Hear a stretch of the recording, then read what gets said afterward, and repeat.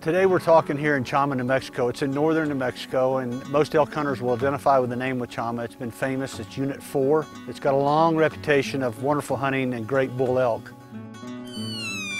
I've always had ambition and a dream of owning a ranch in the West. And being a lifelong hunter, I obviously wanted the ranch to contain some wildlife. The Timbers itself is only 400 acres. There's some great hunting here on the property, but we lease multiple other ranches. And the terrain varies from high mountain, over 10,000 foot aspen groves, to 6,500 foot of rolling hills of pinon and juniper cover. Ready? Yeah, let's go. Most of our terrain, even though the variation in altitude is mild, it's relatively gentle rolling hills. So even at 10,000 feet, we're at the top. We're not doing strenuous climbing. There's no replacing the thin air at the altitudes that we hunt. But I refer to most of our hunting property as kind of a gentleman's hunt. It's pretty easy to get around. Ready? 1, 2, 3. We're one of the few places in the country that when we harvest an elk, we can harvest it whole.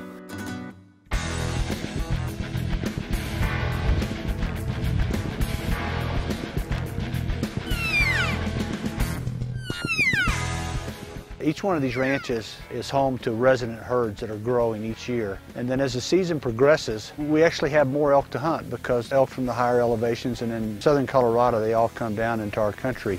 We need to pull off these elk. They'll be right here in the morning. Totally agree. Totally agree. I'm a very low impact style of hunter. We don't believe in chasing our elk. What we have tried to do is say we got to hunt smarter. So by not over harvesting, by selective harvesting, we see our elk herd growing each and every year. Some people expect to hunt 12 hours a day.